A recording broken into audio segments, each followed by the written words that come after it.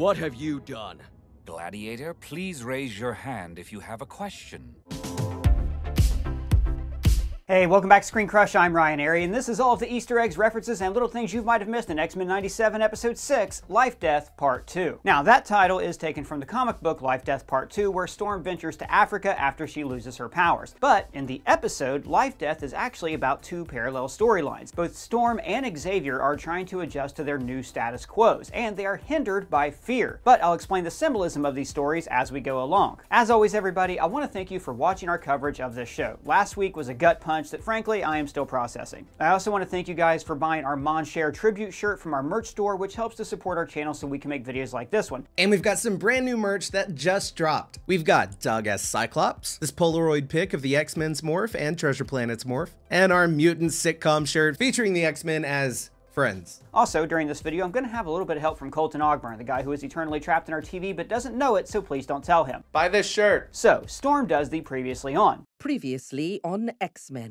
Because this episode is primarily focused on her story about her regaining her powers. Yeah, how did that even work? That was confusing. Well, I'll explain later in the video. We'll get there. I will say, though, that this is inspired by the comics, but I think the show actually did this much better in places. Life Death Part 1 and 2 are very famous, groundbreaking X-Men comics from the era where Storm lost her powers. In Part 1, she suffers through grief and falls in love with Forge and learns that he created the weapon that took her powers. But in Part 2, she travels to Africa and hallucinates in a cave and saves an infant from dying. In fact, that scene where she breathes life into a newborn child was already adapted in the original series in the episode Whatever It Takes. But this episode has taken elements of Life Death Part 2 and combined it with the story of Fall of the Mutants. In that crossover, Storm spends several issues being influenced by the adversary, who convinces her to kill Forge. Very long story short, she and Forge were whisked away to another dimension where time works differently, and they end up spending years together there. Forge is infected with demonic energy but recovers when he's brought back to health by Storm, just like he is in this episode. And this is also when he creates a gun to restore Storm's powers, and she also grows out her mohawk. All of which is like lightly adapted in this episode. The opening credits also have a few sad changes. Magneto is missing because he is presumed dead, but he likely survived the attack on Genosha like he does in the comics, and I think he's going to return as a villain, also like he does in the comics. And also, Nightcrawler has been added in Gambit's place, so he'll now be a permanent member of the team. That is a great choice. I love Nightcrawler. He's a very nuanced character who can play both humor and sadness. His logo here is also the same one from his 1980s comics limited series. Now I have to tell you guys, episode 5 was like very traumatic for me. Like in my head, I know that Gambit is not a real person, but he's part of my childhood, so he feels real to me. Watching that episode brought back a lot of traumatic experiences from my life. Like a few years ago, had a 2-year span where it seemed like everything in my life was going wrong. I had deaths in the family, a friend committed suicide, I had a breakup. It just hit a point where I got real low and had some dark thoughts, and I was tired of burdening my friends and family with all the help that I needed. And that's why I'm telling you that if you are dealing with events like these, therapy can help. Working with a therapist has helped me to understand the core of my anxiety and be a more well-rounded person, because therapists can help you understand why you react with anxiety or anger. And that's why I am proud this video is sponsored by BetterHelp. BetterHelp makes it easy to connect you with a licensed therapist who is trained to listen and give you helpful, unbiased advice. To start, use our link in the description and answer a few questions so BetterHelp can match you with a professional. You can have your sessions from your phone, computer, phone call, video chat, or messaging, however you feel most comfortable. You'll be matched to a therapist usually within 48 hours, so you can get started fast. So let BetterHelp connect you with a therapist who can support you, all from the comfort of your own home. Visit betterhelp.com/ScreenCrush or use the code ScreenCrush during sign up to receive a special discount on your first month. Now, back to X-Men. In the opening credits, we see flashes from the original series. We once again see Cable fighting Apocalypse in his temple in Beyond Good and Evil Part 1. Now, this story was actually the last time in the original series where Sinister was shown as a villain, like in the present day. Like he did briefly return to fight the Phalanx in Season 5's opening, and we saw a flashback of his origin story later that season. Last episode also confirmed that Cable is indeed Scott and Madeline's son from the future, and that his interest in Genosha, which goes all the way back to Season 1 of the original show, he wanted to go to Genosha to prevent this Holocaust from happening. I want to say, though, that I really hope this story doesn't end with Cable changing the past and bringing everyone back to life. Gambit's death was a heartbreaker, but it gave the show real stakes, and I hope it sticks. Then we see Master Mold creating Nimrod. Now, Nimrod is a super advanced Sentinel from the future that is actually seen in Days of the Future Past. What did you say? Days of the Future Past. It's Days of Future Past. There's no the.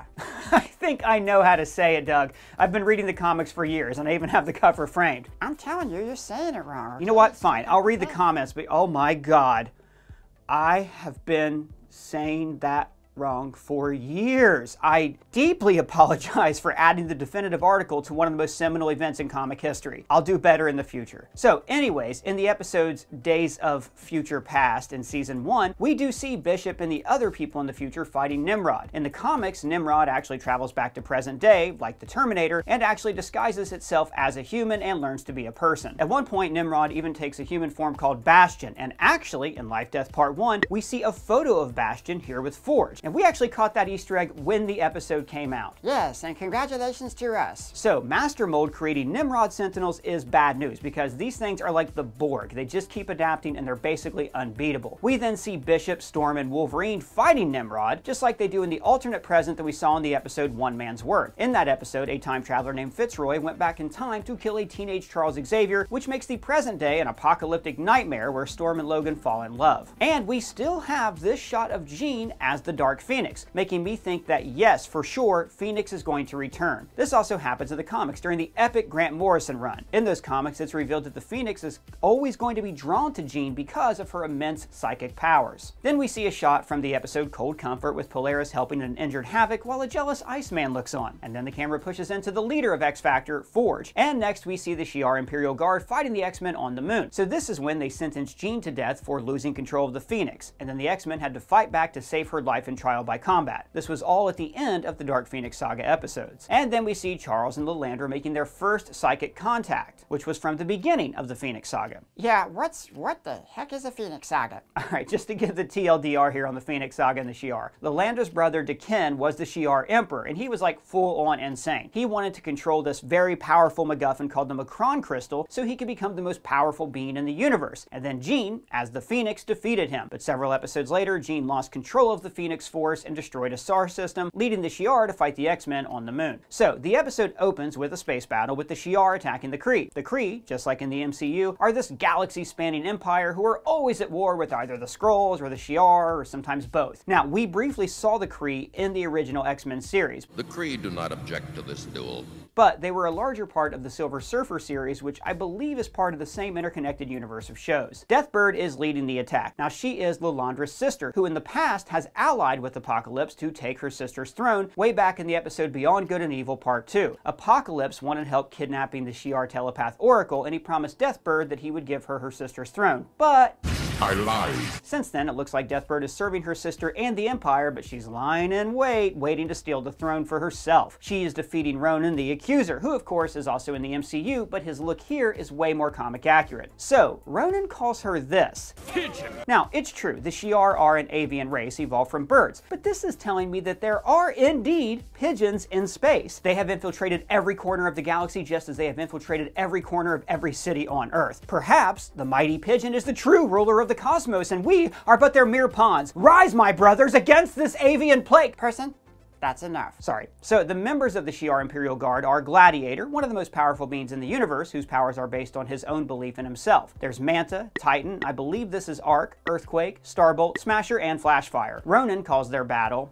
Pyrrhic victory. So, the term Pyrrhic victory is from Earth. According to Wikipedia, the phrase originates from a quote from Pyrrhus of Epirus, whose triumph against the Romans in the Battle of Asculum in 279 BC destroyed much of his own forces, forcing the end of his campaign. That's really telling that Pyrrhus' campaign was such a failure that word of it reached the faraway Shi'ar galaxy. Now, Deathbird is looking for the Supreme Intelligence, the giant head that's filled with all the Kree's interconnected knowledge, that we briefly saw a shot of in the Marvels before Carol killed it. So then we find out that in the show, just like in the comics, Charles and Lilandra are in love and are engaged to be married. This is also taken from the early days of Chris Claremont's run in the X-Men. Charles left for space, leaving Cyclops to run the school. So the show has been acting as if he's dead, but you don't hire the great Ross Marquand, also the Red Skull in the MCU, to come on and do the Professor's voice for just a flashback. We all knew the Professor would be back. I knew it! I knew it!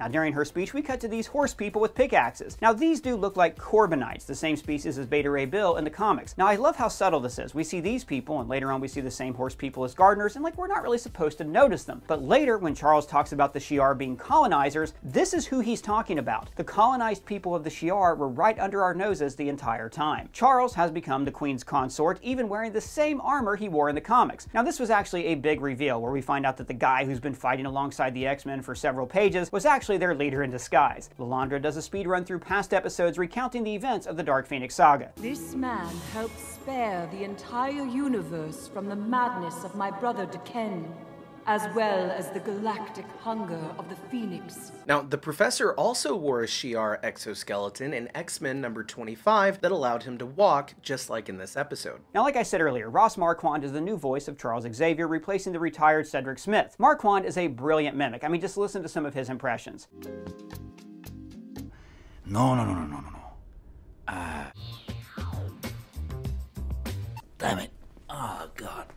Afterwards, he and Lilandra talk about where they could settle down. On Earth, newlyweds whisk off to some faraway island to celebrate their love. Now, it's funny that what Lilandra is describing is basically how Scott and Jean spent their honeymoon in Season 2, until they were attacked by Sinister. Also, that could also be the event when Jean was swapped out with the clone Madeline. I think it's interesting that Scott and Jean's honeymoon was cut short by Sinister, and Charles and Lilandra's marriage is going to be cut short by Sinister's attack on Genosha. Charles can walk with the aid of an exoskeleton, and in the comics, the Shi'ar actually create a new clone body for him. Now, I thought this was a very brilliant scene because we see that Lilandra immediately understands why Charles has not told the X-Men he's alive. He feels guilty for not returning home, for choosing his own happiness over his dream. And then we go back to Forge's cabin where the adversary is getting into Storm's head. Oh, and real quick, here's something I missed in the first Life Death episode. The channel New Rockstars pointed out that Storm sees this owl flying against the wind. That owl, I've seen him before circling. The winds here never shift. They always blow east. Stuck like this owl. Basically, it's in defiance of nature, and this is the same owl that later reveals that it's the adversary. Great catch. So the adversary in the comics was summoned to Earth when Forge made a prayer to the demon during Vietnam. Here, it serves a similar narrative purpose. It's an ancient demon who feeds on fear. Yummy!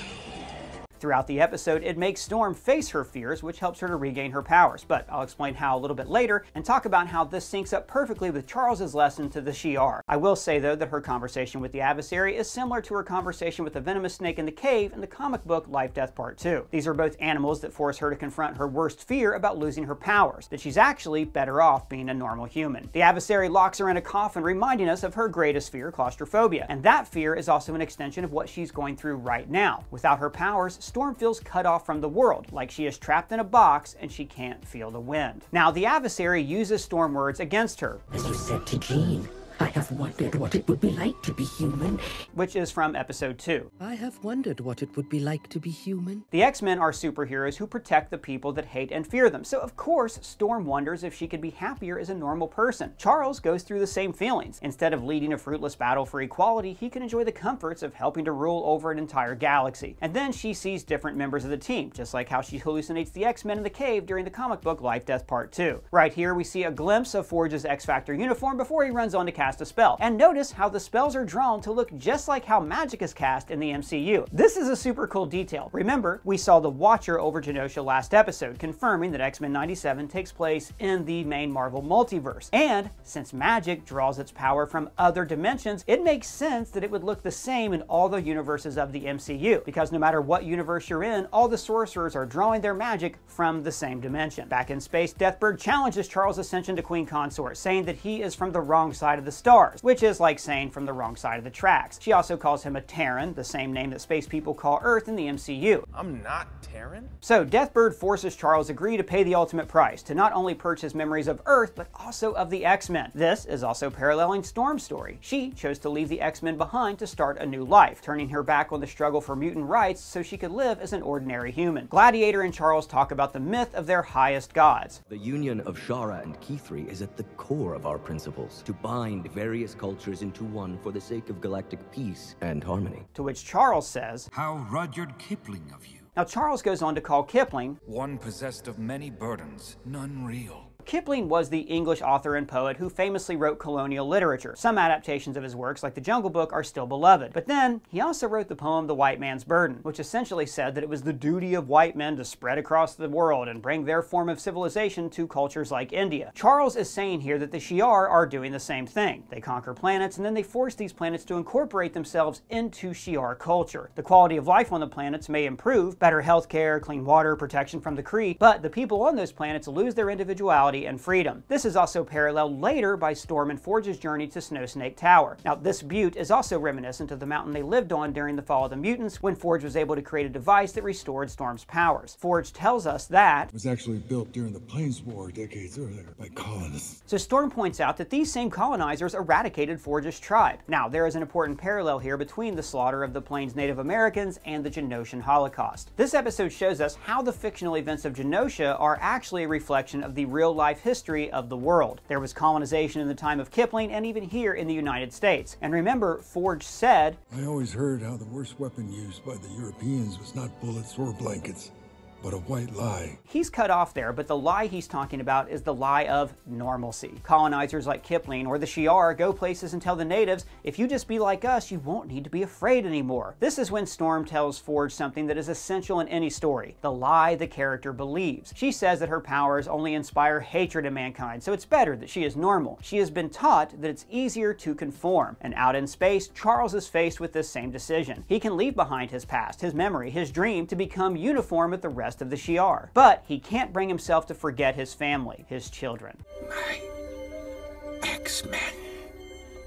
All the while, Deathbird shows us that she is just as racist as humans. Have our blood mixed with his inferior freak fluids. So this begins to kick off a Shi'ar civil war. Charles comes to this realization. I have forgotten my greatest gift. But the cool thing here is that Charles doesn't mean that he's not using his mutant powers to control people's minds. His greatest gift is not telepathy, it's being a teacher. So he brings the Shi'ar into a classroom on the astral plane, the same dimension where Doctor Strange communicates with the Ancient One at the end of Doctor Strange, and where Charles and Jean battled the Shadow King in the episode Xavier Remembers. He's no longer wearing his Shi'ar armor and instead his classic suit and tie from the original series. In other words, he is returning to who he really is, and he's casting aside the image of who the Shi'ar want him to be. Meanwhile, Storm is wearing these same overalls that she wore in the comic book Life, Death Part 1, and she has to confront her greatest physical and emotional fears. Her greatest physical fear is her claustrophobia, fear of tight spaces, but her greatest emotional fear is that she's better off without her powers, that mutants should simply allow themselves to be colonized by humans and blend in. So, when the adversary forces her to confront her fears, it's actually freeing her. Executioner's neutralizer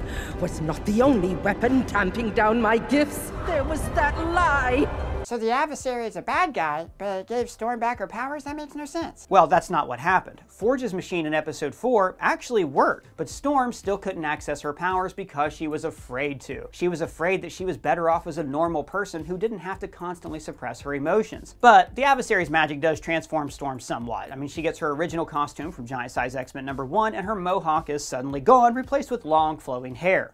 We finally heal our adversary by embracing it. Personally, I think she got her powers back a little too soon, and I would have liked to have seen her rejoin the X-Men with no powers for a few episodes, because, like, that really made for some great stories in the comics, but really, I'm nitpicking a pretty great episode here. Afterwards, Storm turns on the TV and sees news of the massacre in Genosha. The reporter here is Trish Tilby, who also interviewed the X-Men last episode, and she's also Beast's girlfriend in the comics. Now, last week I did say that the Genosha massacre was from the comics, but I failed to point out that it was visually taken directly from the Grant Morrison and Frank Quitely comic E for Extinction.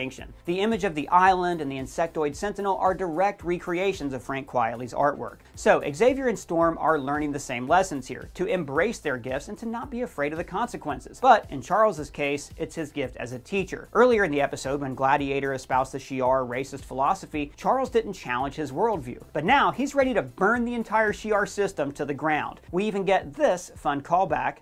Demerits, raise your hand. To Scott's memories of the professor back in episode 1. The professor would shout, "Your childish hijinks have cost you 5 demerits, young man." So back on Earth, the news speculates, as rumors swirl that Genosha is the opening salvo in the long-feared evolutionary war, as the shot fades to a globe of Earth on Charles's astral desk. So I think this episode is setting up that Charles will return to Earth to prevent this evolutionary war, the way he is about to prevent a civil war among the Shi'ar. He points out that the Shi'ar are a colonizing force, which, like I said, is a truth that's been lurking in the background all through the episode, with shots of other races like the Horse People, who are Shi'ar servants. And then he gives this lovely speech about how life is fleeting, but the universe is forever, and we are all made from stardust. Existence is messy. That the universe is very old, and all of us very young, born of ancient stardust. This is such a beautiful play on words because the X-Men and all mutants are called the children of the atom. But in just a few words, Charles is able to speak to what unites humans and mutants. We're all living on the same small wet rock surrounded by infinite death in all directions. From a cosmic scale, all of our differences seem pretty petty. And how much blood has been spilled by rulers wanting to rule a fraction of this pale blue dot? Exactly. But then this lovely sentiment is undercut by a psychic vision of the Genosha massacre. This is similar to the vision that Madeline received in episode 1. She saw the graves of mutants and then saw a time vortex with Cable's voice. Also, another shout out to New Rockstars, they caught that the song in that vision is the Ace of Base song Happy Nation that we hear in episode 5.